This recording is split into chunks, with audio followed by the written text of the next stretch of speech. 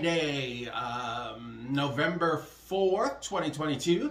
Thank you for watching today's video. I'm going to do today's tarot card for you. So let's see what today's tarot is going to tell us.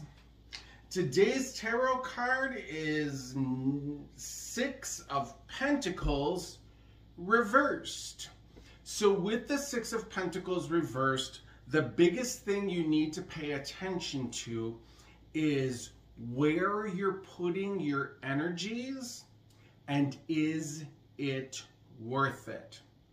Two things to think about. Where are you putting your energy and is that effort worth it? Happy Friday, everybody. Bye!